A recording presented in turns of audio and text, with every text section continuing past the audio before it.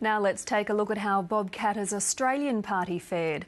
It didn't quite live up to its own hype in terms of numbers in the parliament, but the man behind the movement says he's ready and raring for the next challenge.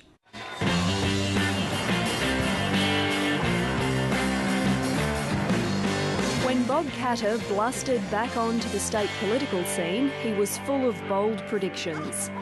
We are going to govern this state. At the very least, he expected his party to outperform One Nation, which won 11 seats in the 1998 election. Let me quote Bob Borbidge, not one of my fans, and he said, "This is Pauline Hanson with a cowboy hat." Well, I'll take that. She got 23% of the vote, smashed to pieces his government, and with another 6,000 votes would have had over 20 seats. Now, she did that with no experience in politics whatsoever. We come here as a much more considered vehicle. You know, we're not likely to be slipping on the banana peels that the majors throw in front of us.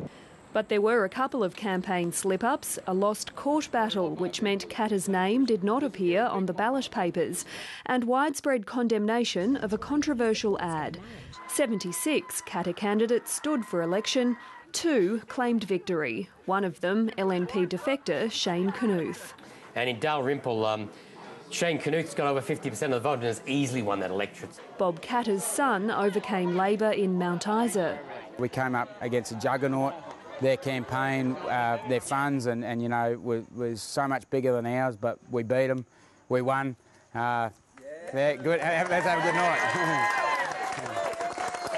But the party's state leader and member for Beaudesert was swept away by the LNP tide. It's been a fantastic honour, and I would much rather lose as an Australian Party candidate that stands for something than win as an LNP candidate that stands for nothing. Bob Katter's already talking up his chances at the next contest.